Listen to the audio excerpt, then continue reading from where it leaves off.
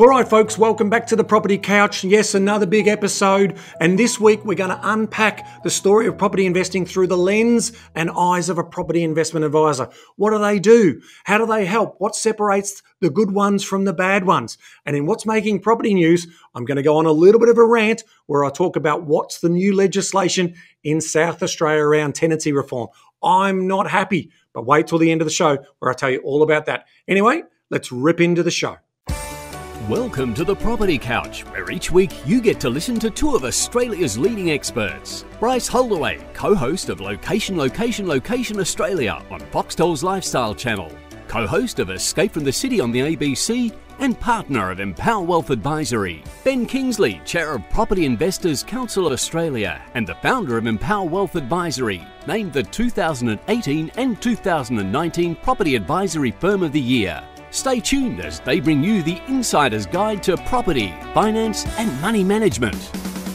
Well, welcome back, folks, to another episode of the Property Couch, and we're still not with Bryce. He's still on his European adventure, so he will be back next week, everyone, so please stay tuned for that. But I have a super episode today where we're going to dive into the world of property investment through the lens of a property investment advisor. And yes, you do all know, hopefully, that I am a property investment advisor, but I haven't been face-to-face with clients for a long time. So I brought a super expert in to help me unpack this story and look at what are some of the changes and the things that are happening from the lens of the property investment advisor. Now, before we go, I know that Bryce will be desperate to be talking about the footy, as we know that the Pies have fallen out of the top eight since we last caught up on the whole footy story. So we'll catch up with that next week. But I also have one other really important announcement, and that is around the Moor platform. I'm super excited, and this is attention to all property investment owners, of a brand new tool that we've released inside the Moor platform in the web app version. So check out the web app version of the Moor platform, and you are now going to see property cash flow projection tool. Now, what does that mean? It effectively means that once you put in all of your rental income and any other income you might have relating to that property and all of the costs associated with that property, all the magic is done for you behind the scenes in allowing to work out the cash flow for the next 12 months on that particular property. And if you've also got depreciation, that's factored in. And if you've also got, the tax story, we do all of that back end work for you as well. So all of those calculations around what that looks like. So you're ultimately now going to know the cash flow outcome of that particular property. So are you going to have to kick in to service that property, or is the property going to be cash flow positive in terms of what that story looks like? And you'll see that pre-tax and then post-tax. So if you haven't checked it out, inside the show description, there is a link to the Moor website, which will tell you more about it and unpacks the property demo that we've got in there as well. So if you haven't checked that out, and if you're already an existing Moor user, it is now live. And Bryce and I will talk more about that next week as well. But I just wanted to give you a bit of an update in terms of what's happening there. So please check that out for all property investment owners. This is the one place now for you to manage all of that. Gone are the spreadsheets that you need. Everything can be organised and managed inside the Moor platform for you. All right, let's move on and get into the show. Firstly, obviously, I'm stepping in for Bryce, so I'm talking about the Mindset Minute. So this is something that has been pondering for me over the last 2 weeks in relation to, I've just spent 2 weeks in Sri Lanka with my family on school holidays myself.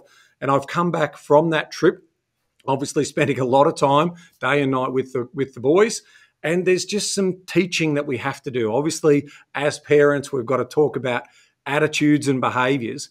And one of the things that always comes up when you're talking with your kids is this whole idea of, oh, but Jack didn't have to do that, or Harry saying, or Harry got more time with that, or whatever that looks like. And so as parents, it is definitely our job in terms of talking about not the why should I have to do that, or what did I miss out on, but how can I do that and how can I help?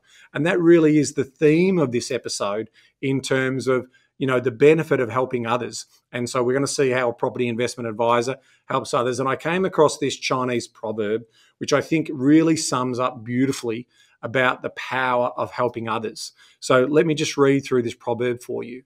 If you want happiness for an hour, take a nap. If you want happiness for a day, in my case, and in the Chinese proverb's case, go fishing. if you want happiness for a year, inherit a fortune. But if you want happiness for a lifetime, help somebody. And I think that is a really powerful message around why we should be always thinking about others and helping others where we can. And that's a perfect little segue into today's show, where we're really unpacking the job of a property investment advisor. And who better to do that whilst Bryce and I are away than one of our senior property investment advisors at Empower Wealth, someone who I have also been part of mentoring and training, and Joel's now a superior property investment advisor than I will ever be. And Joel has helped over 850 clients in terms of building out property investment plans for them. And I just feel super excited to have you on the show for the very first time, Joel. So welcome to the Property Couch. Thanks, mate. It's good to be here. I appreciate it. Yeah, well, I mean, obviously there's a lot of work that you do in terms of incredible work around helping your clients in terms of what they do and solving a lot of their problems around that particular story. So we're going to get into that later in this episode. But of course, what we always like to do is start with getting to know you a little bit more. And so we want to talk about your money backstory. And so what was money growing up like for you? Did you talk about money around the dinner table, and did you have a lot of exposure to money in your household? I was born in Hobart and, youngest of two boys, and, my mum and dad still together to this day, still very much in love. But money wasn't that spoken about. It wasn't that I think it was a little bit of an old school kind of mentality that you don't really talk about money. However, both of them worked very, very hard, paid the mortgage off really, really early, incredibly diligent. Dad traveled a lot, which was obviously a fairly big sacrifice for them. And, mum worked part-time, did a lot of the school pickups and drop-offs. So like quite traditional sort of household in that way. I always remember them writing out the budget and settling the bills every week, what was going to be paid for and what wasn't. And given that they paid their mortgage off pretty early, Dad then shifted into a fairly aggressive superannuation strategy. So at that point, he must have been, I reckon, mid-40s. I was still quite fairly young. And so a lot of superannuation investment, fearful of debt, they'll tell you that. Yeah, they were fearful of debt. They lived through 19% interest rates and everything, and had some pretty scary conversations about what they were going to do. And then the fear became a reality when the GFC hit. And so because mum and dad had most of their wealth outside of their home in the stock market for the most part, in their super funds, they lost a fair bit. And I was about 18 or 19 at the time, so just starting to sort of really think about this stuff. And, the long story short is that's what kind of got me interested into money and investment, and is probably the seminal moment that I started thinking about doing this kind of work. Now, before then, tell us a little about sort of, did you have a part-time job, or were you doing anything? And then, did you have a Dolomites account or anything that was sort of basic around sort of managing your bank accounts? Yeah, I had a Dolomite account. My brother and I did the pocket money thing, and I always had to set the table. And still to this day, I have a real thing that the cutlery has to be straight. It just grinds my gears. And then I got my first job at Target when I was about 15, and 12-hour shift on the door. On the second shift, I thought, this isn't what I want to do very long. But, I did that in Big W for a couple of years. So lots of retail and customer service experience. And with my musical background, a lot of it was in sort of the, in the old days, the CDs and DVDs and that sort of thing. And then I ended up moving into a role with the local music shop down there, which as a musician was the holy grail. Yes, right? Of course. Just loved it. Got to just sit around playing with guitars all day. And and then after school, I finished. I went through a year of uni. Only 1 year in music, and realised I didn't need a piece of paper to be able to play guitar. And then did a project management traineeship at the same company that my dad worked at for 30 odd years. And soon after completing that, I was made redundant pretty quick. And then I flew the coop and moved to Melbourne in 2009. And so let's talk about the money story there. Did you? I mean, guitars sound like your thing. CDs. I know. I remember when I was younger, I'd buy a couple of CDs every payday. That was sort of my little short term treat to myself. Did you find a lot of pressure on you about keeping cool and keep having all the latest things that all your mates and all that had? I mean, was money a big thing for you as a young man? I think so. I think it was the utility of it. Like, obviously, being an active musician in the scene and everything as well. Like, you had to have the gear, and I only have 3 guitars in this household, and at one point I had 7. So, it was as they say about boats, like a hole in the water you pour money into. Well, that's just another thing that's in that same category. But, it was a passion and a love. But, I mean, we never went without, my brother and I. There was, there were times where the answer was no, but it was certainly not the most common response. I had to earn it. I had to play guitar for a good 12 months before mum and dad would buy one for me. Yeah. And so they instilled that sort of, you've got to save and you've got that level of responsibility before you can have the sugar hit. So that's pretty good. I mean, a bit of delayed gratification in terms of is this going to be a fad for you?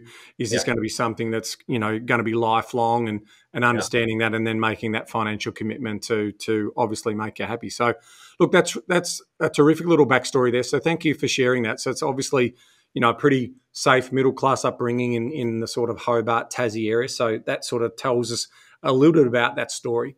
Now let's move along to obviously a property investment advisor. Now We've talked a lot generally in terms of the conversations that Bryce and I have where I'm wearing my property investment advisor hat. But you've done 10 years of this, and you've now, as I said in the intro, you've got over 850 plans, so property portfolio or property plans that we deliver here to our clients. So it's an awesome sort of catalogue of work that you've been able to build up. So, but for some of those newer listeners to the pod, it's probably a good time to sort of sit back, and I was thinking this is a great sort of story for the episode in terms of what is a property investment advisor? How do they work? What do they do? So I thought we'd just start with, tell us, in terms of about a property investment advisor role. So technically, what does a property investment advisor do? Well, lots of things. I mean, at the end of the day, my job is to help people gain context on what they're doing and where they're trying to get to. Usually the first things that we tend to focus on is what the client's after. What are they trying to do? What's the why? Why are you looking at doing this, right? My job is to put the technical knowledge behind that to help them get to that destination that they're looking at. We do that by, taking stock of all of their situation, getting them to fill in all their information in Moor, and then we put it into a simulation. And, we have lots of different levers we can pull in there that, another child, no kids, a home upgrade, that sort of thing, so that we can start to make sure that the if you like, the strategy that they're implementing fits what they're trying to do, as opposed to them trying to retrofit everything that they are trying to do. Beautiful. Yeah, mate, that's right. I think it's really important that people understand with those simulations and looking at all of those more sophisticated modelling, it does allow for a bit of an optimization story. So I think that really does help sort of people understand. So effectively what we're trying to do as property investment advisors is to work out a pathway forward that's feasible, and then trying to sequence that and get the priorities right so the customer feels happy and excited about that. And I think that's really good. I think the next part of the question that I'm keen to get your feedback on is, there's property investment advisors and there's property investment advisors. And I'll give you a little bit of flavour to that. Like, obviously, as the chair of the Property Investment Professionals of Australia for, I think it was about 5 or 6 years that I held that seat. Effectively, that's the peak association for the industry. And so inside there, I saw all different types of models and ways in which people operate. And I think, what's clear about the way in which we like to operate is that there are different types of ways in which they can do that. So can you just sort of share with me, in terms of some of the observations that about sort of what property investment advisors do and what some do and what others don't? Yeah, well, I mean, personal experience, Empower Wealth wasn't my first position as a property investment advisor, we'll call it, right? Yeah, yeah. I came into the industry not long after I moved to Melbourne, because of that interest that I had and the mathematical bend that I tend to have. And I was 22 at the time, and I got into it because there was I got an opportunity, I should say, because a friend of a friend was working for a company. Shall remain nameless, but my job, I came in as the junior guy, and I had to go into people's houses and effectively scare the proverbial out of them to get them to buy an investment property that they don't necessarily understand or want. And so in that role, I had a fundamental ethical conflict, right? Because my job was basically to just get people to buy. And if they could spend 700,000, they spent 700,000. If they could only spend 5, they spent 500,000. There was no, objectivity around it, right? It was basically spend what they can spend, and their own problems are their own. And over a course of about 2 years, I started to get my wits about me with what was going on a little bit more, starting to grow up into, and started to think, this is not it.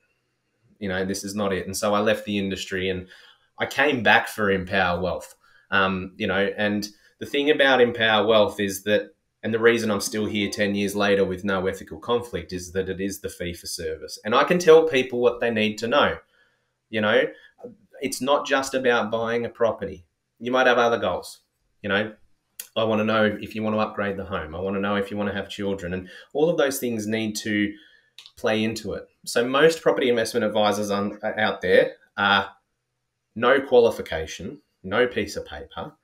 They've just basically got a suit and a haircut, and they can go and tell you to buy the most expensive things you'll ever buy with very little opportunity for recourse if it doesn't work out.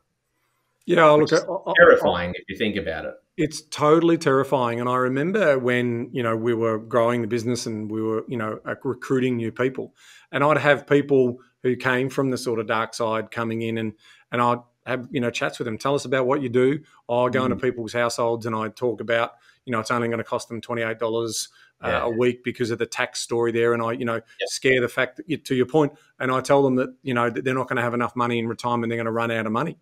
And I was just like, is that really true? And, as we were having those conversations, I was sort of challenging them about the work that they were doing to sort of say, is that, but they were naive, and Bryce tells that story as well. He was an enthusiastic amateur and he didn't know any different at the time. And the same with you. You were young. You were obviously impressionable with the people who were teaching you at the time. And I've seen a lot of that. I've seen a lot of young people, who do that type of work, and they just don't know anything different. And until they then obviously go on a journey of actually there's more to this and there's a bigger story. I think that's an important message for most people to know. And I reckon we're going to touch on that later in the episode in terms of, the knowledge that customers also have in terms of what choices they have around. And that's why I wanted to sort of just highlight that point around, there are doctors and then there are doctors and then there are doctors. Well, it's also very true around property investment advisors. So there are property investment advisors who really do this work part-time. Okay, so it's a part of, maybe they're a buyer's agent and they're sort of putting those two things together. So they're sort of doing potentially the strategy and then doing the execution on the strategy. But there are also lots of property investment advisors who, to your point, are sales agents for developers or property spruikers or those types of things. And I think it's just important for people to understand that there's a real mixture of not only the type of operators who say they're property investment advisors, and there's also a level of detail and service that they go into. So what sort of finished product does a customer get? In some cases, they could get a 1 or 2 page sort of summary of the cash flow projections on the individual property with no sort of indication or ingestion of that information into their overall financial position. And then there are others who, they might get a 3-page report on the property that they're buying or so forth. So it's very limited. Whereas, let's talk about, PIPA and the QPIA course. So Qualified Property Investment Advisor. You did say, as you were learning the industry and building up some of that experience, and all of our team obviously are QPIA. So tell us a little bit about what is the Qualified Property Investment Advisor and how did you go about getting that qualification? Well, it was sort of the first thing that we said we had to do when I started working here, right? Because, you're giving people advice on, like I said before, the most expensive things they ever buy. And so having a level of, or a minimum standard of quality of advice out there, but also really importantly, abiding by a code of conduct is it's key, right? So QPIA, run through PIPA, Property Investment Professionals of Australia, and it's effectively... Well, it took me quite some time to get it all done because it's no walk in the park, right? Like a lot of people sort of think, you can almost just go and pay for these things nowadays, but you can't, right? There is a level of requirement and discipline and hours and hours and hours and proof of concept that you've got to provide. Yeah, so that's 6 models or six modules in terms of our, and ultimately, the goal of that, I know because I'm a co-contributor to the course material these days. Oh, you wrote it. Well, not the first version. So when I did my QPIA, was part of Deakin Prime. And so it was part of Deakin University and sort of their side sort of online training course. So I did mine part-time over 2.5 years. And I know, again, for all of our QPIAs in our business, we get them to do that over a course of 12 months as the 2 years of training that we get them to go through. So that's the story that we have for building up the skill sets and the knowledge. Because to your point, you're playing with households' financial future. Like, it's really important. I mean, this is, you mentioned it earlier, it's the biggest financial decision that many are going to make outside of their owner-occupied home. So I think it's really important that you have a lot of rigor around not only the knowledge that you have and the solution and the problem-solving skills that you develop in helping households, but it's also about making sure that you've got a robust lot of knowledge around risk profile, around goals and objectives, and all of those other key parts about that. And I think that's probably, a good segue into my final question in this area to sort of help our community get an understanding of the different types of property investment advisors out in the marketplace. But what do you think it is that sort of separates the work that you do compared to some of these others who might be, say, part-timers or who have a different approach in terms of the work that they do?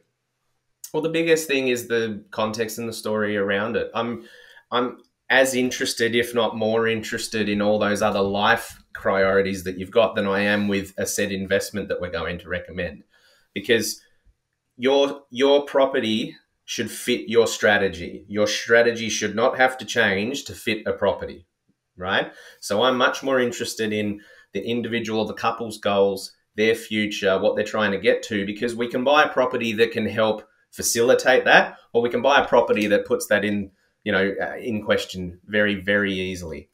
So it's a holistic approach. It's much more about all those other things than just purchasing a property. We also do we do very long-term projections. Yeah. 30, 40, 50 years. And the long-term should be informing the short-term. We reap what we sow. And we don't want to buy more of these things in theory than we have to. They're expensive and we just want to get them right. We've only got so many chances to get it right. So, we do long-term projections. It's pretty sophisticated modeling. I mean, we could go into some of the numbers and the variables and things like that. But, at the end of the day, it's really just about making sure that that person or that couple has a clear roadmap of all the things they want to do, not just accumulating property for the sake of it. Yeah, and I know that, I've mentioned before that for any sort of, we've got about 43 variables that run through the models. And so any sort of change to one of those variables is about 230,000 calculations that the great late Michael Pope and you and I, when we first built this magical simulator, was, sort of doing all that number crunching. But what I, took a while for me to learn when I was, obviously we innovated this product over 10 years ago now. What was also interesting is that when we didn't want the information overload to the customer. What we wanted to do is just tell a simple story. But if they do need to make, that really rigor, and there are plenty of people out there who love the detail, but they're not the majority. The majority of people just want to basically see the highlights, see the summary, and know that all of that rigor's in behind it. But, same sort of thing. I jump on a plane, it flies from point A to point B. I know there are, kilometres and kilometres of cables and wires and technical instruments and indicators and, sensors and all of that sort of run the plane. I don't really want to know. I just want to make sure I get. And so I think that's also another story. But to know that it's all there, to know that it's all detailed and tested and audited and all of that is part of that rigor. There's one other thing that I also wanted to highlight. One of the other big things that sort of you and I, and we do differently, is we actually don't recommend a particular property. We mentioned earlier with some of those in-house consultants and some of those businesses who are really trying to sell a property. We actually don't do that, do we? No, we don't. And I mean, it's very good reason, because we buy every property bespoke per brief at the end of the day, right? You don't come in and see a catalogue of all these great places to look at. So what happens is when I'm building out my plans, I'm looking at, again, strategy first. Location and asset type are absolutely secondary. So I'm looking at things like price point, growth, yield, lending, tax, cash flow, ownership, those sorts of things, and how they play into through our simulation into that person's situation. So I've got to make sure that the numbers make sense first. Then we pass it to a buyer's advocate that actually has to go and fulfill that brief. Yeah. So to an extent, I'm agnostic to where you buy. Like in a way, I don't care. Provided it does your numbers, it could be in Uluru. But we just want to make sure that all the strategy is put in place first before we start getting, if you like, building a bias around a preferred location first. Yeah, I think there's optimization going on there. And exactly to that point, it's just really about sort of understanding all of those and putting that order of priority together. So I think you've summarized that beautifully. Let's move on now. So that sort of just gives you an idea. The summary there is really simple, that there is lots of different types of approaches out there. Our approach is very much detailed. It's very much bespoke and tailored to each case household. I mean, it's a case by case, not a typical one-size-fits-all solution. So True. I think if I can just add something there, mate, as well, just back to the code of conduct and the different ways that advisors can get paid out there. Pro tip, if you're having a conversation with someone that says they're an advisor, just ask how they're paid, because you'll find out pretty quick if you're in the right place or not. And if they can't explain that to you, there's a problem, right? If they're not flat fee and fee for service and they don't have anything writing on the content of the advice that they give, walk away. Yeah, I think nice bit of advice. Okay, let's now move on in terms of what does the approach look like. So what is the sort of pathway or process that a client might go through when they're potentially thinking like, okay, well, maybe I do want to sit down and have a chat with a property investment advisor and see what value they bring to the table. So take us through the setup and in terms of if someone wants an initial consultation, what does that look like? Well, they submit an inquiry through the website, and then they get access to the Moor platform, and we ask them to put in just basic information at first, right? Not line by line. I mean, they can go as deep as they like, but to have a chat, we just want a snapshot, rough understanding of everything. Then we'll book an appointment, and it's usually via Zoom in today's day and age, right? And it's usually a 45-minute to an hour appointment, and it's really an opportunity to get to know each other. And again, like I say, focus on those, why are we here? Why are we actually bothering to do it? Why now? What are we trying to get to? So that I've got a good understanding of the goals and desires. And then we talk about next steps. How do we actually put this together? Why would it potentially work? And then we talk about engaging to move forward with a plan. Right, because you can't solve everything in that first initial. Like there is, the rigor around the numbers. Problems in that one. Yeah, that's right. So that's an important point. So that's what I wanted to spend a bit of time in unpacking, right? Because this is where you really start to see what an actual property investment advisor is doing. So I want to sort of get right into the nitty gritty and unpack some of those areas. So the fundamental thing that I think it's really important is how do you align investing with a client's overall priorities and their goals? What are you trying to, I suppose, get out of the customers so you can start to order those priorities? Probably two main things is the big life events those big things that we want to have, and they're individualized for certain people. Not everybody wants to buy the home. Not everybody wants to have children.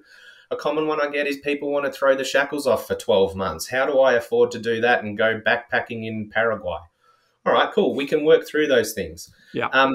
So that's the main one, is probably the big lifestyle events.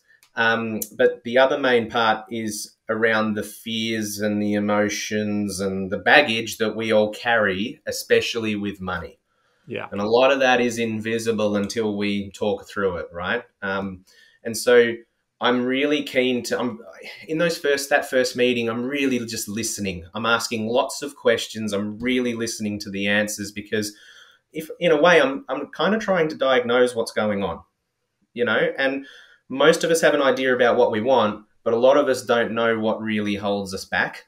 And so trying to uncover and have good conversations around what their concerns are is as important as, the big picture and the exciting optimism. I think, I've talked about this earlier on other episodes as well, but it's also about trying to understand if it's a couple that they're actually on the same page. Yeah. Tell us about how you sort of handle those conversations.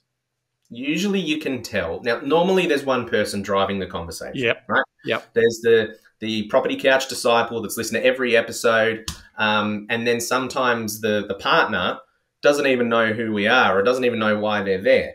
Sometimes they're there under sufferance, which can make it tricky, right?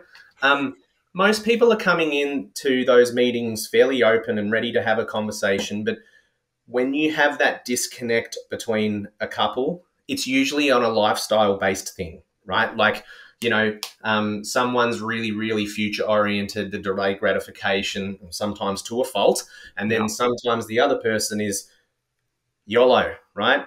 For now, let's live for now and don't worry about all that sort of stuff, because it's too abstract. In extreme cases, that can cause quite a lot of tension. It can cause arguments. I have been in the middle of some of those arguments in my time, and that's an experience. So there's a level of therapy that can come with this sometimes, right? But again, it's a case of letting everyone be heard and making sure we understand that it's not a complete compromise from left to right? Like, quite often, the person that is totally on board, wants to invest really aggressively and sacrifice now, is wrong.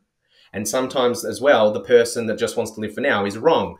They've got to come and meet in the middle somewhere. And quite often, I think that compromise is not as much as what they actually think it's going to be. I think that's that relationship counselling piece that you're bringing. Ultimately, in financial services, you are a trusted advisor, and they are, we're trying to make sure that we build a level of trust and that there is transparency in the conversation. If that full transparency isn't in the conversation, in that sort of two-way, three-way dialogue, ultimately the plan is going to be insufficient to address potentially all of those barriers and challenges of which households overcome. So I think, I know in my experience when I was doing all of the planning work I did for years, talking about number of children, getting alignment around those, talking about the cost of raising kids, the timing of when you actually start raising that. I've also been quite vocal around, sort of how households will be financially challenged if they effectively have children before they actually put, at least a property on the ladder. That's always going to put them on the back foot in terms of being able to be financially comfortable, let alone being financially successful. And I think, those are difficult decisions, but they're done with trust. They've done with integrity, and and in a humble type of way. Doesn't that play out? Correct. I mean, it's all done out of respect and sensitivity, because we've all gone through the same sort of conversations. I've got a little boy, and Angela and I sometimes disagree about what our prioritizations of our money should be, but that's life. We're going to work through all those sorts of things. And my job as a property investment advisor is to help get us enough on the same page so we can move forward. Because if that disconnect remains, regardless of doing a plan and that being a great little experience, they won't move forward if it's not been properly addressed. Well, I mean, look at examples of you and I. Obviously we're good buddies as well as being colleagues. you run ideas via me around, what you're looking to do, because you can get too emotionally attached. I do the same. Yeah. I'm sort of saying, hey, Joel, can you actually run this number? Am I thinking right here around whether we should be doing that? So, Yeah. and I think that's that, that validation you get in terms, because you can get very emotionally attached to Yeah. certain aspects, or you've got anchoring or biases, and that's all part of the learning journey. And in my mind, that's some of the critical value that a customer gets in terms of going through that process. I think outsourcing, it's really, really helpful because, you can get in your own way. Yeah, The number of that's phone right. calls over the last 10 years, I've gone, Ben, what do you think? And I know the answer, You right? do? But sometimes you just need someone that cares but doesn't care as much as you, Yeah. so to speak. There's that emotional separation. And I think we get quite a few people coming through to us that go, well, I've worked it out and I think I know what I want to do. So why haven't you done it? Well, because there's a doubt there. There's a fear and you don't want to mess it up. So, having a property investment advisor, if I'm nothing more than a sounding board and I validate your thoughts, at least you can move forward with conviction. I might have I some love it. different ideas. I love everything that you just said. So let's look at some of the examples of some of the challenges. So what are a couple of really simple examples that you've got that are those barriers in terms of that people need to get some confidence about before they move forward? Affordability is the main one. Yeah. And if you listen to the media, property is just becoming so unaffordable and interest rates are going to go up all the time, and how are you ever going to be able to do it? Look, it's easier than people think. Yes, does it require some sacrifice and some setup and that sort of thing? Yeah, of course it does, but anything worth doing does. Yeah. And I mean, the main risk that people see at the moment, or the challenges they see, is how long will rates stay, high, relative to what we're all used to, because they're not historically high by any stretch, but relative to what we're all used to. And the other one is the can I afford it today, but can I afford it tomorrow? You and I know we don't like transacting on these things and selling them out and trading in and out and that sort of stuff, because that just erodes profits. You're on a highway to nowhere. And so the affordability part is important, but affording it in 2 years, 5 years, 10 years, and putting some thought into how you're actually going to get through maternity leave, for example, afford childcare fees that are akin to private schooling, and get through that sort of 7 to 10 year period where most people are setting up their family lives, before they start to get a little bit of respite later on. So they're probably the main two. It comes back to people's anxiety around affordability and am I going to be able to give the kids what we want and what we want, and I guess also the risk of the home, right? Yeah, well, I mean, one of the interesting things about the work that we do is that it's not just property investing recommendations that we deliver. Do you want to talk more to that story? Because I think this is again a really important message that some property investment advisors, all they're going to do is look at that next purchase and that's it. Yeah. But taking that holistic approach. Tell us about, what it is that we do, because we do property advice across the board. We don't just do property investment advice.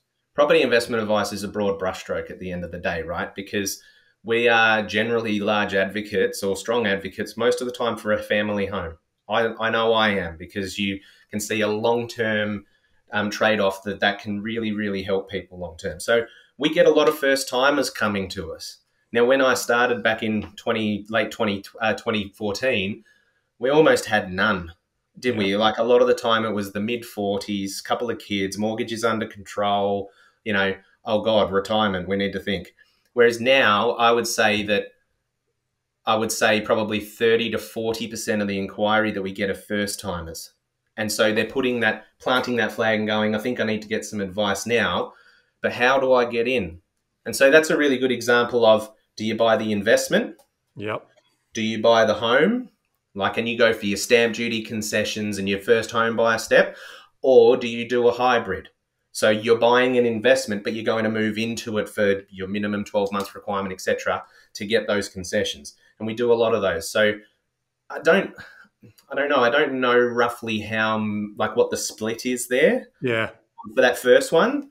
But you're usually, even if you're looking at that first home purchase, you're still thinking about that through the investment lens. Because how many first home buyers stay in that first place forever? Well, quite often we're helping singles who haven't met a spouse yet as well, for example. So there's probably a bigger family home upgrade down the line. Yeah, I really like the way you've summarised that. I mean, I look at the sort of audience segments, and I don't like to sort of put people into groups or buckets, but we absolutely are getting more of those young, aspiring Australians who are saying, I'm not listening to the noise and I'm going to get started early and I'm going to think about either rent investing or doing a hybrid, which is basically getting on the property ladder by getting an investment property first and having that supplementary income help me to start. But I might move into it. I might use that as equity for a future owner-occupied purchase.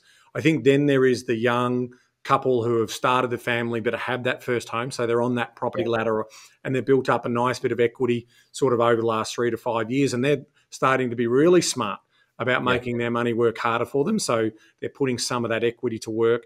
And then, basically that core audience that we've often been dealing with, which is, the sort of couple that has the young teenage kids who are like, we've got a fair bit of equity. We feel really on top of our mortgage at the moment.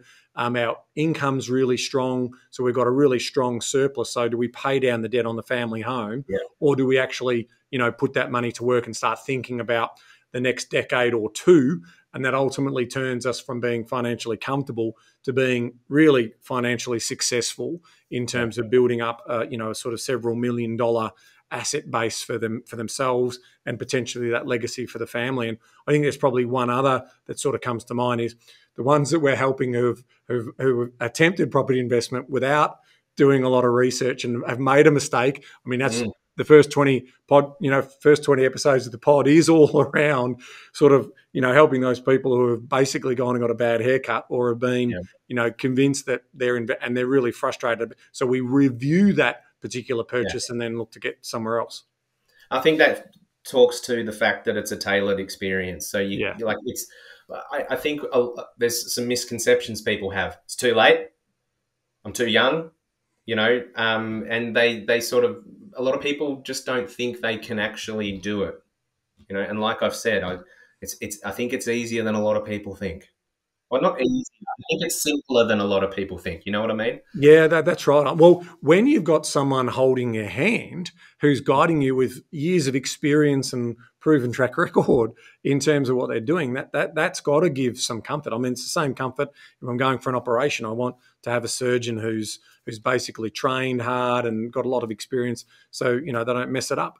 In terms of, I mean, the other, I think, challenge that we also often see is, but are property prices going to fall? I mean, you only need to be on social media for 5 seconds where you've got the people who are like, property prices are never going to fall. And then all these people just wishing and hoping for property prices to fall, the big crash that's coming.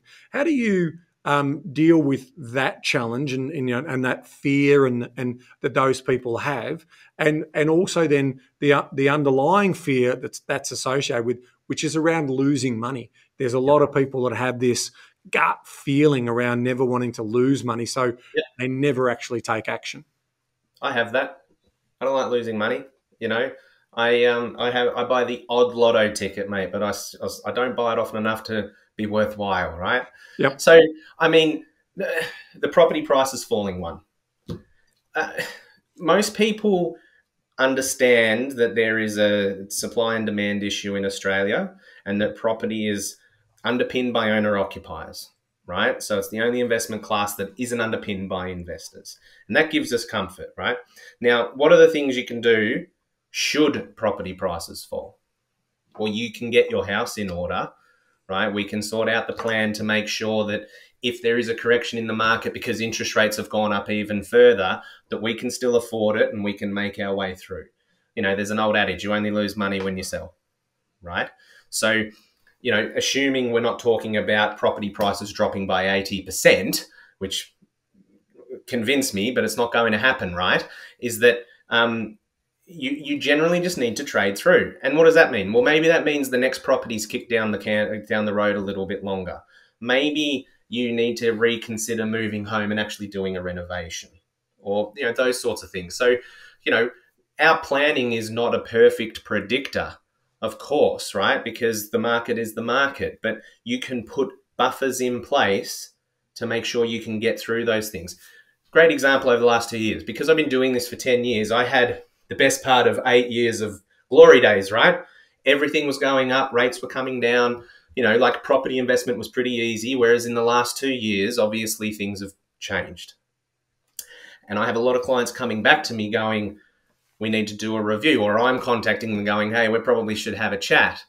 And I don't think I've had one of those situations come up where that person has been completely exposed because of the property. Now, they might have for personal circumstance. It could be an illness, there could be other things that happen, but most of the people that we've helped have done well and are feeling relatively safe right now. Is it a pinchy? Yeah. Are some of them needing to make some changes? Yeah, you roll with the punches. That doesn't mean that you put it on the shelf and you leave it forever.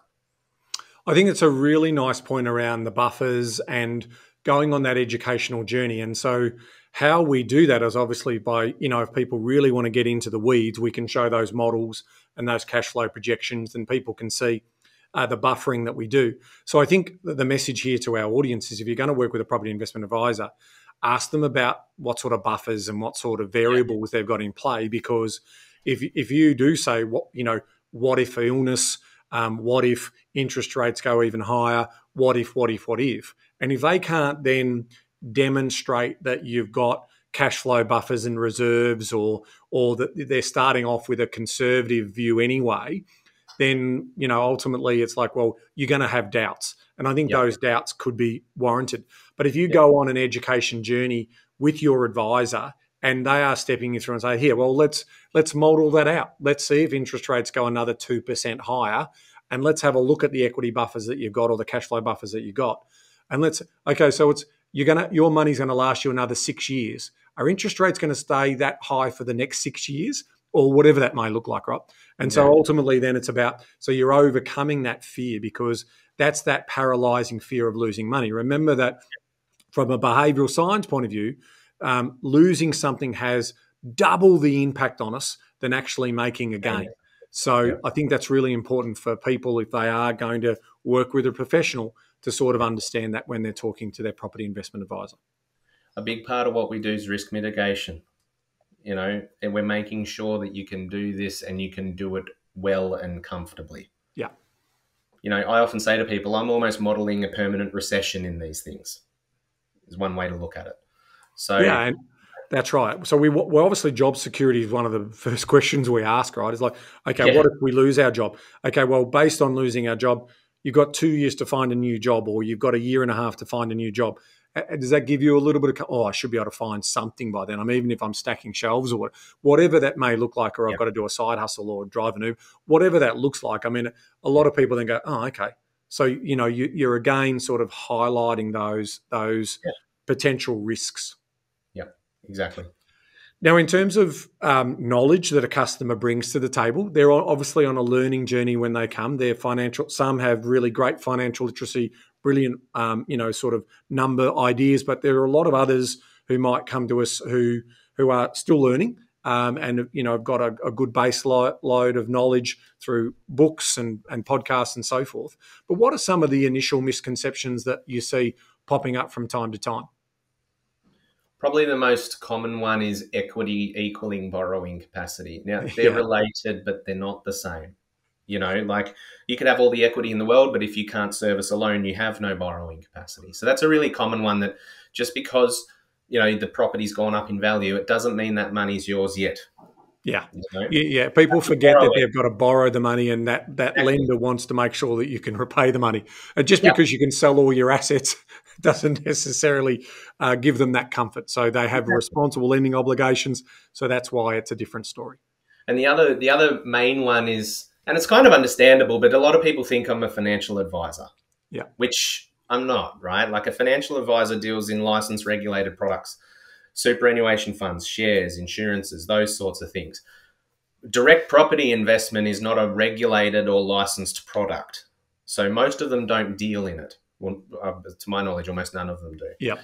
Which is really, that's the core difference, is I work in helping people build out their ideas and their thoughts and their property portfolios with a similar set of motivations, if you like, but you're not a financial planner. You still need a financial planner in your team for that defense part that we talked about, and maximizing your super and all of that sort of thing. Like it's all a package, so to speak, isn't it?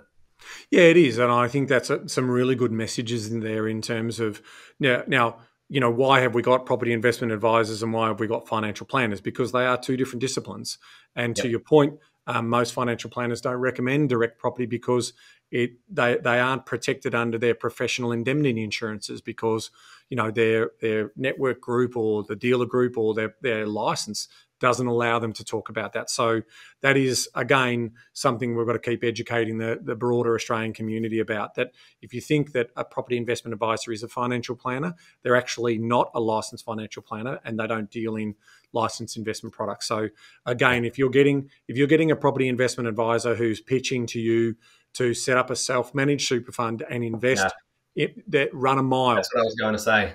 They are in breach of the law and they are outside of their purview in terms of what they can and can't do. So, that's why it's really important. Again, we've got a qualification via the Peak Association and the Code of Conduct in which we operate under. But make no mistake, a property investment advisor is not a financial planner and they have different qualifications associated with the work that they do.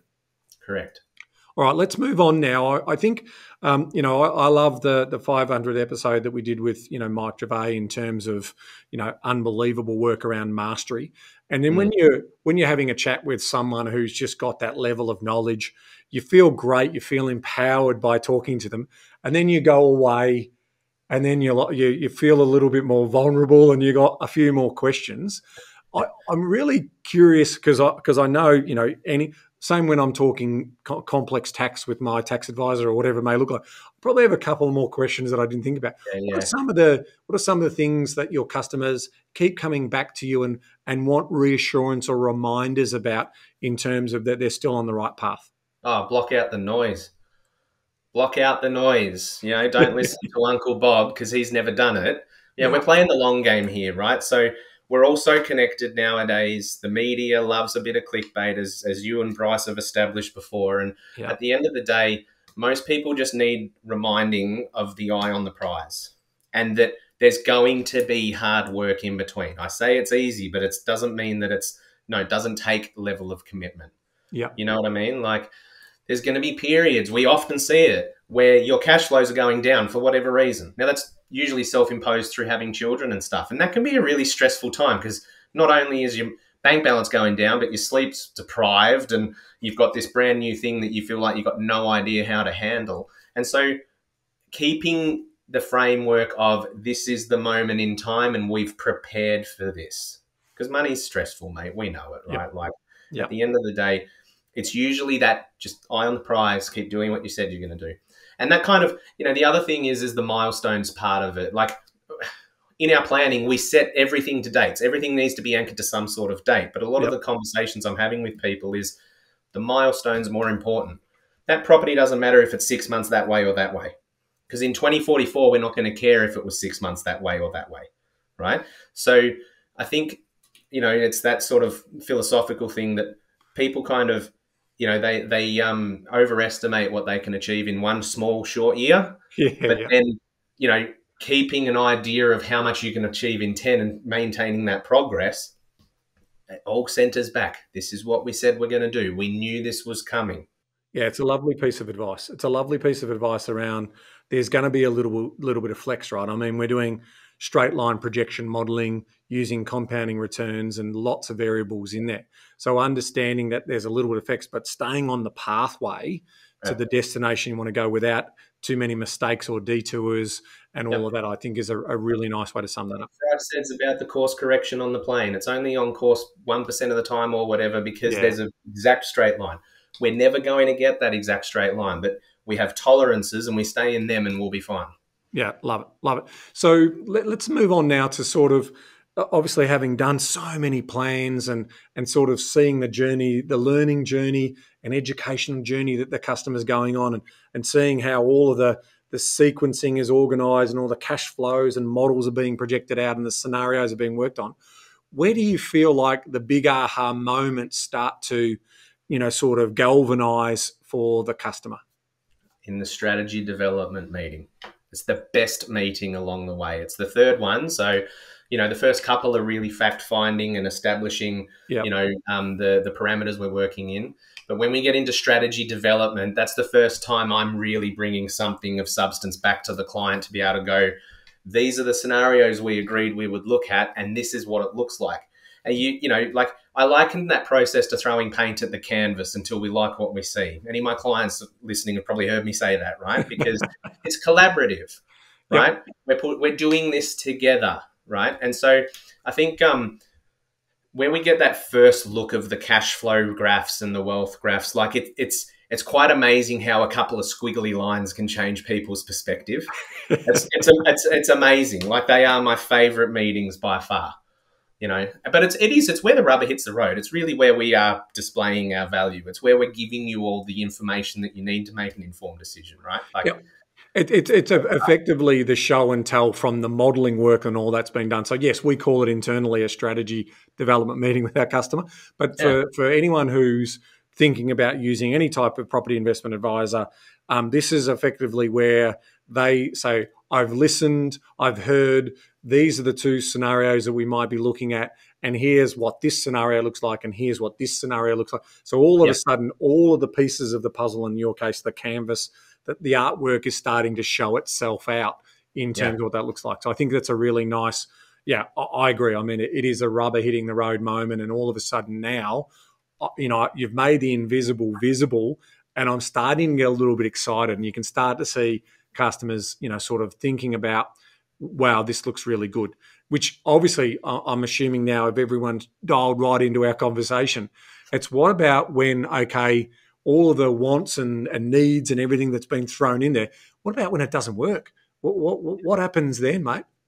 I mean, a lot of people throw the kitchen sink at these things. And to an extent, I encourage that to people, right? It's like, if I don't know about something that you want, I'm not going to be able to address it. But of course, everything within reason, everything in moderation. So, this probably comes back to that, that idea about the misconceptions about, you can go and buy several properties if you want to in theory, but it is going to take some work. And the more of those other things you want to have, the flasher car, the fancier house, the more holidays, is all of those things are going to erode your capacity to be able to do it. So quite often, probably not as often as people think, because I think most people are fairly reasonable when they're coming here with a level of, if you like, self-responsibility of, I've got to take care of business, right? So when you're having a conversation with someone that, or I pick up that I'm going to have to do some expectation management because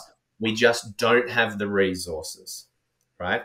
I try and front foot that as early as possible. And that's the hardest part of the job, when you sort of have to bring people down a level, if you like, on their expectations.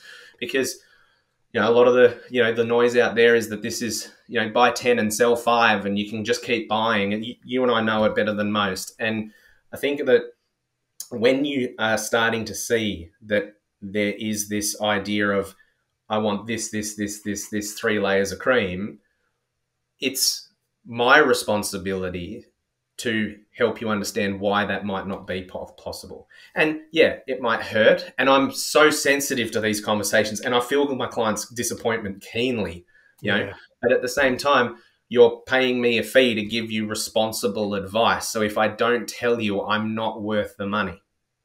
You know what I mean? So there's a realism about these conversations. I mean, I can sit there on social envy on all of those social media, and I'm seeing the Mr. Beasts and all of these young, people making all these mega bucks and giving away gifts of $50,000, and I just want to be just like them. And then ultimately, they're 0.0000001% of the global population, and you want to try and land that plane, so you're absolutely having realistic conversations with them. And I'm the same, if they come in with a wish list of private jets, helicopters, because that marketing sells. Make no mistake, people want, that's people looking like they're living their absolute best life, and money is no problem for them. And so they fantasize about that reality when in truth, and I think, from our point of view, we know that the vast majority of the people who come and talk to us are realistic about that sort of particular story. But every now and then you do get one or two of those people who are coming in and saying, well, but I'm seeing someone doing it on TikTok, or I'm seeing someone doing it on Facebook, or whatever it is, Insta these days, or whatever that, the platforms are. And it's there is conversations, and some of them are, if people's, thoughts are still blue sky and unrealistic, we have to set those expectations. There's a real world example of that, because I always say to my clients, if it can be a cake and eat it too scenario, why shouldn't it be within reason? Yep. And I have an old client who I probably did the plan for, I reckon, in 2017. And we were going through the processes back in our old Excel days, and we're going through his old fact find. And he said, can we add something? And I said, yeah, for sure. And he goes, I've always wanted, I can't remember exactly, but it was like a mid-70s Stingray, right? Classic car, American car, like a beautiful thing. And he said, but my wife's always saying no, right? And I said, well, when do you want it? And he said, well, I don't want it now, but I'd like to retire with it. And I said, well, let's build it in. It's a $30,000 car or something. And we built it in. She was sort of sitting in the background, oh God, you guys. And then the next time I saw them in 2019 for a review, we brought it forward. We were kicking a lot of goals. And he said, ever since that conversation, now you've let me know it's possible. I kind of want it now. So we built it in. I spoke to him in 2022. Got the car. I love the ones about, I had a time where someone wanted to do a sabbatical, take 6 months off and spend, living in France for 6 months. So we built it in, and then, and the other stuff for me is also the kitchen, bathroom renos, the pools, like all of those other short-term sort of rewards that you get as part of building that out. Remembering that, we're a little bit different because we build holistic models that do include, your owner-occupied upgrades, downgrades, all of that. We're just not building an investment portfolio. We're actually building a complete package of your lifestyle by design, and I think that's really important in terms of what that looks like. Well, mate, we could be talking about this all day. We probably have to move it along a bit, so because there's so much to get through. But here's a couple of other things I want to talk to, and then we'll just do a quick fire question section in a moment. Let's talk about some of the feedback. So, what's some of the most common feedback you get once people are seeing, that you're landing the plane for them, you're showing them a pathway forward? What's some of that sort of instant feedback that you're getting? Oh, it's a sense of relief. It's a prevailing sense of relief, because most people are coming to us because they don't feel like they can do it themselves, and they need something shown to them that they can't otherwise work out. Yeah. So you're moving a lot of people from a place of trepidation and uncertainty, and sometimes legitimate fear and worry, to a place of optimism and, like I say, relief and kind of hope. No doubt. I can, confidence. I can do this. That's probably the overwhelming part of it. And then, if you flip that coin about, what do most people tell us are their regrets? Well, I didn't do it sooner. I mean, we all say that, every single one of us. I wish I'd done more. I wish I could have done more. I think also a lot of the time, again, to that thing of it's easier or more simple than people think, you can often do more than what you actually realize, right? Like I thought I could only afford to buy it 400,000 and or 300,000, I'd have to go to a regional town I'd never heard of. But through the plan, I've worked out I can actually purchase it 550 or 600 and actually afford that and get a vastly superior, vastly more trustworthy asset, So I want to just talk so much about realizing people's potential and for them to believe that it's possible in that space of opportunity. I mean, that's that opening that mind to that. But so move quickly through relief and into optimism. I think that's incredibly powerful. Watching that happen as you take a client on that journey. I definitely miss that part of that client interaction work in terms of what that looks like. So it's definitely cool. All right, let's do some quick fire questions before we finish off with a couple of rounded out questions. So here's your quick fire ones. The oldest client that you have helped? 61. 61. Okay. The youngest client who's come in to get a property plan or portfolio plan? A very impressive young man who was 19 at the time, some time ago now, but he probably knows who he is. Beautiful. Most interesting line of work that you've sort of come across in terms of careers that people have had? For me, I love working with anaesthetists. Yeah. That was a real interest for me, and sliding doors moment. I might have done that in another life, but I've also found all the anaesthetists are all slightly nuts. In the best way. Shout out to all of those great people that you've helped who are anaesthetists. Shout out to all my clients who are anaesthetists. Let's now talk about, okay, well, that anaesthetists are obviously very highly paid because they're putting people to sleep and very much wanting to wake them up at the right time. Okay, let's talk about lowest income that you've worked with. Household income of 60,000, single mum. There you go. That's incredible. Highest income? In excess of $1 million. Yeah. I've had one individual that we've worked on that was $18 million per year. Okay. So there you go. Some examples of the extremities, but there's solutions. What do you need us for? But again, it's about that validation, and basically, it's that's putting some of that investments into bricks and mortar, right? That's real estate. That's long-term thinking. He's setting up his family office wealth and legacy for generational wealth, right? There'll be trust funds and all that'll be set up for the next 50 kids that run through that household with private schooling and whatever that looks like. Okay, in terms of the lowest number of properties that you've had to recommend? Zero. Okay. Zero. So that is, they've done the accumulation phase and now it's just nothing to do here? Yeah, every now and then people come to us for an acid test.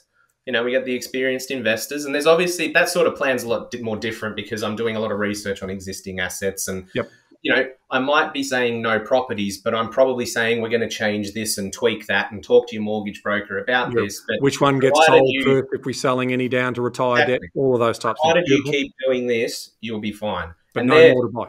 Look, they're rare. Like of the 850 I've done, I've probably done less than 10 of those because we're usually meeting people earlier in the piece, right? But they are very, very satisfying as well. And it comes back to that point about how we're paid and the fees, because I don't have a boss leaning over my shoulder going, hang on, they can go again. Why are they not? Yeah, exactly. You're not getting commissions or kickbacks from builders, developers. Yeah. Makes no difference to my lifestyle. Okay. Highest number of properties that you've recommended? 5. No, there's been a 6. There's been a 6. Okay, so 5 to 6. But usually, what's the typical? It's 2 to 3 nowadays. Yeah, especially with the superannuation added onto that. You really don't need any more for that $2,000 a week story. We always talk about building property portfolios, but that's not at the expense or forgetting about other assets like super and things like that, right? Like you don't need to pay for everything out of your properties, but we want a good diversification. Yeah, and the advice you've given to someone, what's the biggest number of properties that they've had? 13 in their portfolio plus their principal home. All right, let's move on to the home stretch. So what do you love about being as a QPIA? What floats your boat in terms of? It's the connection with the clients. Like you said, it's exactly what you miss. I still get to do it, is to build a relationship with people and get the inside line on what they're doing and what makes them tick. And like being able, it sounds fluffy, but being able to help people with these really big, stressful decisions is where the reward is. Beautiful. And obviously, how do you measure your success in terms of the work that you do? I think one of the most common ways is obviously finding a workable solution. And like workable is a subjective term, right? Like we can make it work on the projection, but they've also got to want to take ownership of it and actually make it work. So seeing them take action, seeing them stand up a bit straighter because they've got this newfound and valid optimism, or the other is, they drop their shoulders because they're not quite as stressed about it anymore. So, I mean, they're quite subjective things, but at the end of the day, that's how being in the strategic part, not necessarily into the implementation part, that's how I measure my success is the individual's reactions. Yeah, and they've got to, and then hopefully they're taking action, right? I mean, that could be, it's again what we talked about before. It's like when I'm getting someone so close to me helping me, but it's the implementation of the plan and making sure you follow through. That Yeah. can be the one of the regrets of the role, right? Yeah, exactly. That's probably the biggest frustration is you spend all this time and, yeah, you might say, you've been doing it for 10 years. It's all autopilot anyway now, isn't it? It's Yeah, like, it's not. It's yeah, not because everyone's situation is unique. And, like I say, I value the clients. I take on what they're trying to work through so I can help them work through it. And so when you see the sugar hit of the plan, but then you see nothing after it, that is exceedingly frustrating. Well, I think that, I mean, it's rare. Let's be honest. Oh, yeah, yes, yeah. Fortunately, most people build the confidence. They empower themselves to take action. All of the things that we're teaching here, but it is frustrating when people are paid a professional fee to someone, and then the solution that they've got isn't necessarily acted on, or they might do one, but then they don't follow up with the other recommendations that are on there. So we always want to make sure we're trying to do that. Mate, it's been absolutely awesome in having a chat with you as one of our senior property investment advisors here at Empower. I do want to give you one final chance to share a little bit of a memorable story. I know we've talked about hundreds of different case study examples and clients that were originally my clients that you're now looking after. But Can you just share just one sort of memorable story that just highlights the impact and the transformation of how the work that you've been able to do with them has really transformed their life for the goals that they're going after, but also that financial security that they've been able to achieve? A recent one that comes to mind, we'll call them Jack and Jill. Okay. Now Jack, I did some work for pre-COVID. It was probably 2019. Single guy at the time, came in, wanted to get on the ladder. So we're having that first purchase conversation, right? That really important one. And, one of the questions I asked at that point is this a single man's plan or is it a single lady's plan? Yep. Even if they're in a relationship, sometimes it's not there. But long story short, we purchased a place up in Petrie in Queensland. And then we'd had a couple of contacts on email, but no work done between since then and this year. And then he contacted me saying, I've met the girl of my dreams. Jill and I have bought a place in Preston and we want to have a bit of a chat to you about what happens next. So sort of taking the rest of the steps, right? Rather than just the initial. So this is where we're starting to talk about an evolution from a single plan into a portfolio plan. And so still had Petrie. That's shot the lights out. That's done really, really well. Preston, good little home, but they aspire for something different. They did what I did a few years ago, mate. They want to get out of the city. Geelong, Torquay, Anglesey, down that area for them. Yeah. I don't know why. They should come to the Mornington Peninsula, but that's all right. So they've got married in that time. We end up having a chat. Turns out Jill's mum was my grade 8 food tech teacher. And we had a good conversation. Like his income's just about tripled since I spoke to him. Yeah. And he's always been the one driving it, the instigator, whereas Jill's coming along, wanting to understand it, but more cautious. Yep. So we took quite a bit of time stepping through what they wanted to do and what's the best way for them to get from where they are, living in Preston, where they like it, but that's not where they want to raise their family, to being in Geelong. And they also wanted to have that conversation that you sort of said about, well, we're about to potentially start a family, so do we buy another investment now? Because that door's going to close. Beautiful. So there's a lot of competing priorities. The long and the short of it was they didn't want to jump straight into a home purchase in Geelong. They wanted to give it a test drive. And what we ended up agreeing was they're going to move down there in about a year or 2 years' time, basically when the baby arrives, and rent for up to 5 to 7 years. What we're going to do now is we're going to purchase another investment. And when they move out of Preston, that will convert to an investment. So they're going to be rentvestors with 3 properties, raising a young family. Then once the second child hits primary school and we don't have that same commitment of, lower income and childcare and things, that's when we're going to go on the home. Beautiful. And I expect we're going to need to sell something at that point, and that's probably going to be Preston, but we'll find out. Well, I mean, there's a perfect example of why it can't be an off-the-shelf, sort of, fitting that shoe into the shoe that just everyone's trying to get. It's just not that way in which we work. Yeah. We ultimately want to find those tailored solutions, and that story is quite unique in terms of the journey that they've gone on, and it's a tailored outcome. So, mate, I think that's awesome. Well, where if you back to those sorts of other advisors, they could spend a lot more than what I've recommended they spend on this investment property. Yeah, I love it. But in 2-3 years' time, that could have become a problem. Love it. Absolutely love it. Let's now just quickly wrap up. I mean, one of the things I wanted to sort of make sure that people who are thinking about using a property investment advisor, what do they want out of their property investment advisor? So firstly, what I want to make sure you're focusing in on is that they've got that independence with also a good measure of experience. And so their job is to help you work out what you're trying to do. They want to keep it real. They need to be genuine. They really shouldn't be trying to sell you any property product. They're truly independent in terms of the work that they're trying to do for you, and it should be a tailored solution. And they should make sure that it's part of a broader scenario.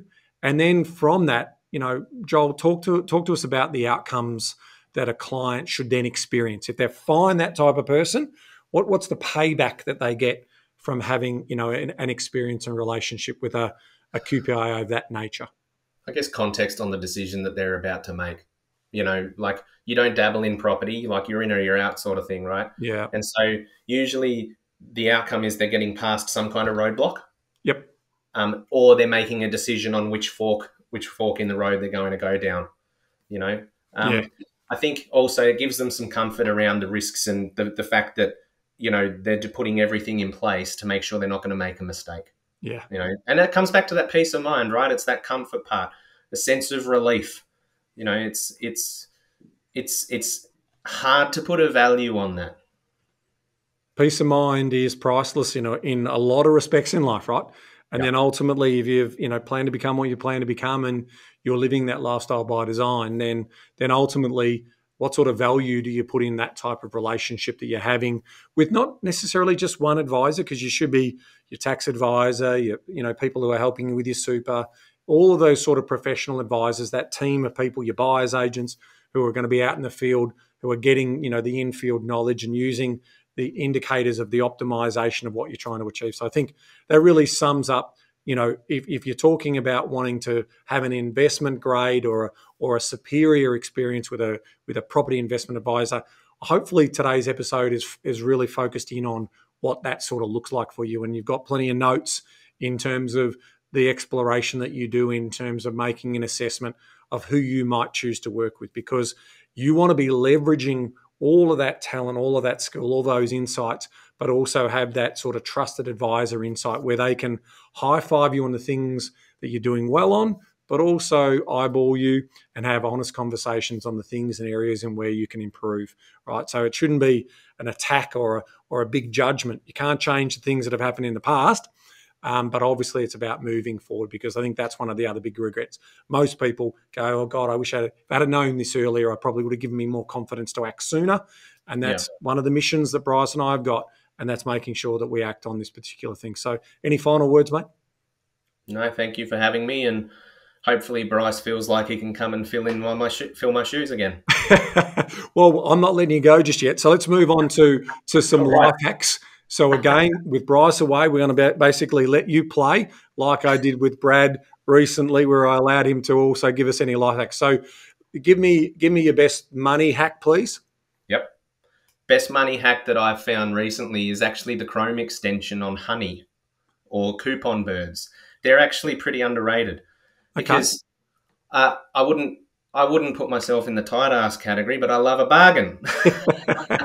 And so you can go on to Chrome or Edge or whatever platform browser you use and add this extension. And then whenever you're checking out of something, it will automatically scan for any discounts rather than, some people have to type it into Google and, that's gold. And it will apply them. So you just click the button and it tests 5 or 6, and it'll tell you if you've got the best price, or it will add a discount, which I think that is a great little hack. Yeah. Now, what about for the household? In the spirit of frugality and efficiency, clean with vinegar. Angela, my wife, works in this space, and everything is cleaned with vinegar. Vinegar and newspaper, or just for the fireplace with newspaper for sure. You've actually got one for the fireplace, haven't you? Was that in behind me? But I mean, like she'll clean everything with vinegar. Yeah. Okay. Yeah. And then what about in life? What's one of your life hacks? Use your manners. I mean, it's like what Nan said. They cost nothing, and they're so powerful, right? Especially in a world as kind of siloed, where a lot of us work in different locations. Using your manners and showing that sign of respect is, I think, incredibly undervalued. Yep. In the current world that we're in, I think a lot of people have lost sight of that, right? With a lot of people whinging and arguing, I think you can be very respectful and also get your point across without necessarily being rude in terms of that. So having that conversation with my boy Max all the time lately. I'm in that sort of respectful conversations and all of that at the moment as my boys are getting into their teenage years, and show some respect and humility. It's not all about you. So I'm in those conversations at the moment.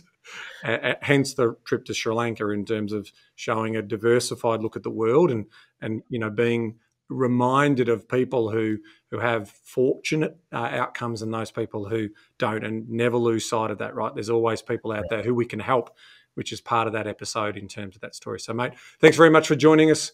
Absolutely amazing. I'm going to quickly talk about what's making property news now. The big story for me over the last couple of weeks whilst I've been away is the new implementation into South Australia around new tenancy legislation. And so I've got some links in the show notes, but I'm just going to put a teaser out there for you, because we're also in a strong debate right now for New South Wales. And I'll be appearing at a standing committee in the next couple of weeks to try and get some flexibility in this sort of 180-degree turn that's happened in regards to the amount of power that's being put in the hands of tenants and taken away from the property owner and the small business owner.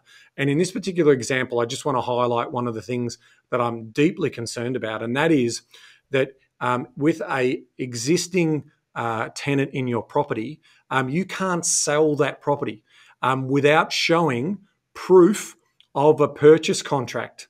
So let me process that for you, right? So in terms of a reason for termination, you've got to show a contract of sale executed by the vendor and the purchaser, which means, if you think about it logically, you can't show people through that home and that home in its best condition.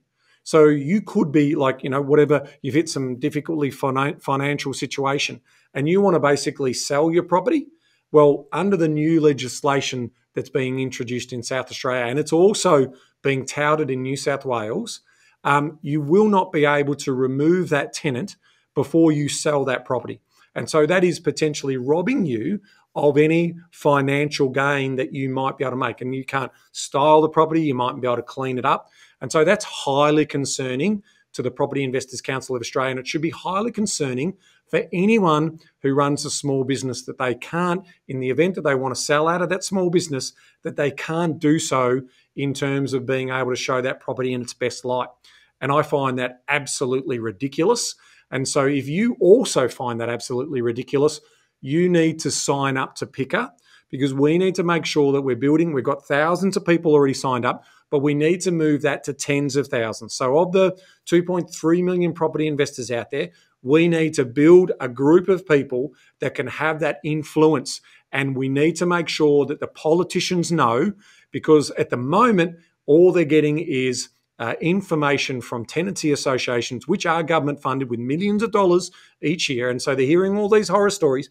So they think they're doing the right thing, but they're not. They're basically taking the power away from the property owner and the small business owner. So as a property investor, I need you to sign up to Picker. Okay, it's $5 for a year or $20 for 5 years, and getting those numbers. And then if you're really upset about it, you should be writing to your members of parliament in the seat that potentially where your investment property is, because the last thing the unintended consequences of what could happen here are significant if more and more people start tapping out of having investment property. So the private rental market will dry up, and that will be a worse outcome for those people who are looking for rental properties. And we do need rental property for a lot of mobility, for a lot of economic growth. It's not just for about those unfortunate members of our community who are forced renters. There are lots of people who choose to rent.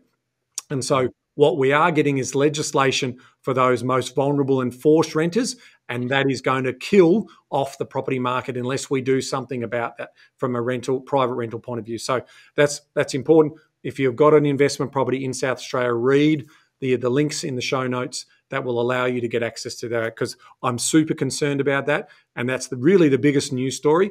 And that's why we're also doing the work that we did around the survey for New South Wales in terms of what is reasonable grounds. Unfortunately, that does not look like they've had any consultation with the property investor. What happened in South Australia is they got the Real Estate Institute of South Australia to talk to. Well, they don't represent the property investment owner. They do not represent that small business, and even representing the property investment manager. They're employed by us as property investors. So make no mistake, it has not been consulted. We as the property investor and the owner of the property have not been consulted.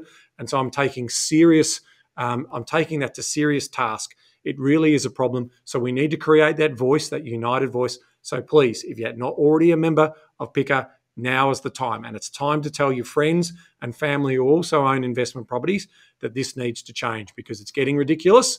And we're going to see these types of legislations continue unless we can make sure that we put up a competitive front and tell the alternative side of the story and the unintended consequences and risks of that. So there's my rant in what's making property news. Thank you for hanging around. And until next week, remember, Bryce is back after his European adventure. But until next week, always remember, knowledge is empowering, but only if you act on it. Bye for now.